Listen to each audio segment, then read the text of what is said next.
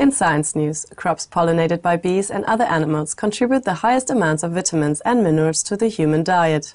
A study by interdisciplinary researchers from Leuphana, University of Lüneburg, and the University of Berlin in Germany, and the University of California at Berkeley and San Francisco in the United States stated, animal-pollinated crops contain the majority of the available dietary lipid, vitamins A, C, and E, and a large portion of the minerals calcium, fluoride, and iron worldwide. In addition, it was found that several key nutrients linked to lower risks of heart disease and cancer are present in crops assisted by pollinators. Our thankfulness, participating scientists, for this important discovery. May we always cherish and safeguard our blessed bee and other precious animal friends.